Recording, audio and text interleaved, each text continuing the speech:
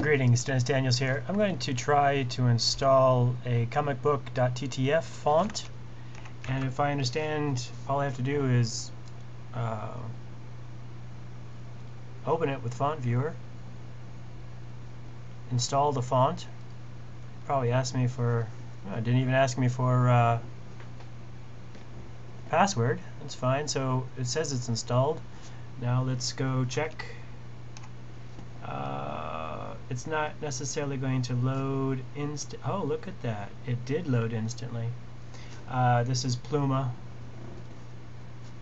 So yeah, installing comic book, very straightforward, or rather installing TTF font is very straightforward.